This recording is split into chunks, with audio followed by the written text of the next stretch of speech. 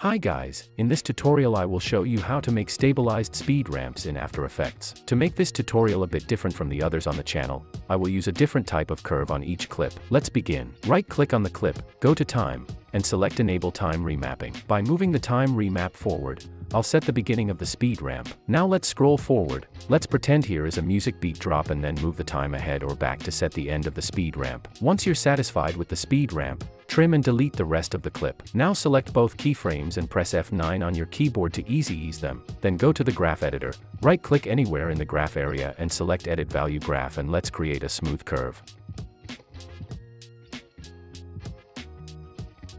This curve will make your video speed up at the beginning, slow down in the middle, and speed up again at the end. Close the graph editor, and then let's enable time remapping on another clip, and this time I'll create a reverse speed ramp. Also, to keep your video flowing smoothly, make sure all clips move in the same direction. For example, if the first clip moves from left to right, the next one should follow the same direction. This helps maintain a consistent flow and makes your speed ramps look smoother and more professional. Let's repeat the same steps. Change the time remap until you're happy with the beginning of the speed ramp. Once you're satisfied with the beginning, scroll forward and set the ending of the speed ramp.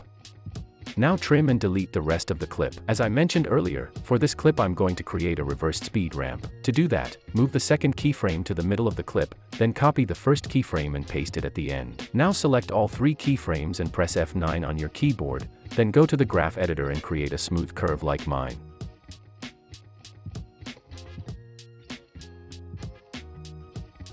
For the last clip, I'll create a double reverse speed ramp.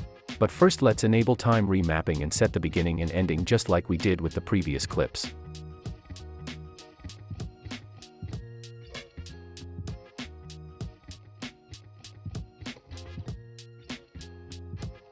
To create a double reverse speed ramp, you'll need 4 keyframes. First let's drag the second keyframe close to the first one like this. Then copy the first keyframe and paste it near the end of the clip. After that, copy the second keyframe and paste it at the very end of the clip. You can also adjust the keyframes to make sure they're properly placed and synced with the beat drops of the song. And once you are satisfied, select all 4 keyframes and press F9 on your keyboard, then go to graph editor and make a curve like mine.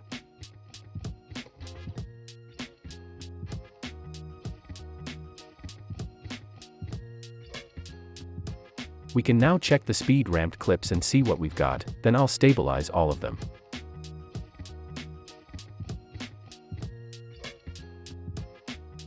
Everything looks good, so now let's stabilize the clips to make them look even better. But first, let's enable frame blending on all the clips.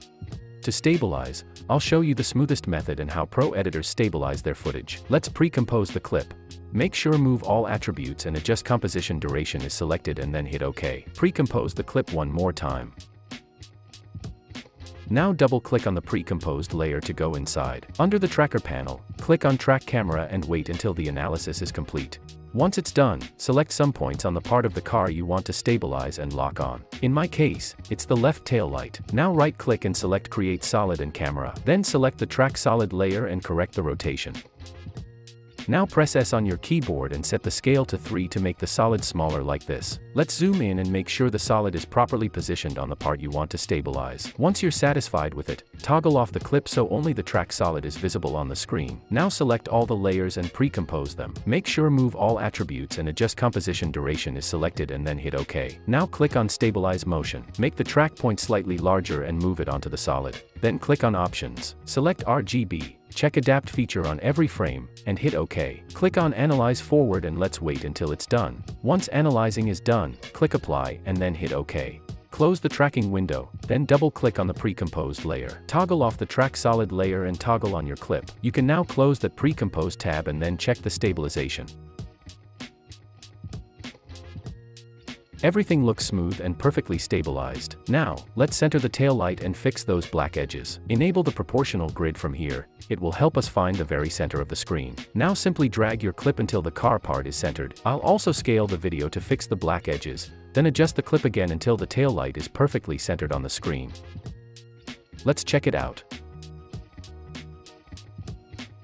It looks so smooth, and the stabilization is complete. Now we can go back to the main composition and repeat the same stabilization steps on the other clips. I'll skip this part since you already know how to do it. So this is what it looks like after stabilizing all the clips.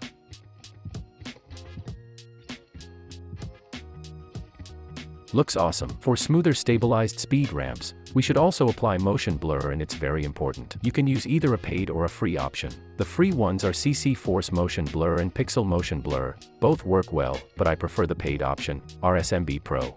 I'll set the values to the ones I use all the time. If you're using RSMB Pro, feel free to copy my settings. Let me show you the difference before and after applying motion blur. Here's the clip before, and this is how it looks after. Motion blur makes the video look way better, like 90% better. The final thing left is the shakes. The speed ramp's not really a speed ramp if you don't use shake effects. I'll apply them from the AM Film Shakes pack. In case you don't know how to make shake effects, check out the shake tutorials on the channel. You can also get my shake presets from the link in the description.